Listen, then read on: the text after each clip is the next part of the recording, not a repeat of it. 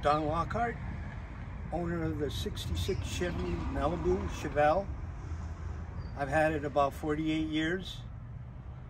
Memories, driving along with my wife next to me, and it always ran good. Go ahead and share something, babe. I enjoyed driving it. Whenever we drove it, people would always stare at us driving it. I got injured on my leg, so I was not able to drive it anymore. But it's a beautiful car. Yeah, I came home one day and my wife was putting all her gardening equipment in the trunk and dirt and everything. And I was very upset about that. Remember that? Yeah. Yeah, and when I bought it off my friend, all it needed was a water pump. And he wanted to get it out of his driveway because he just had bought a brand new car. So I was very lucky to get it.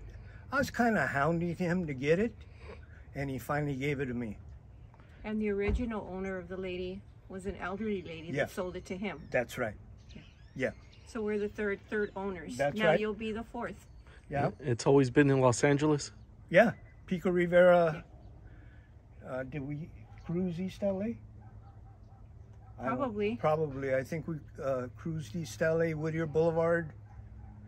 And good memories. Yeah, good memories. Sounds good. A happy day and a sad day. Yeah, it's a sad day.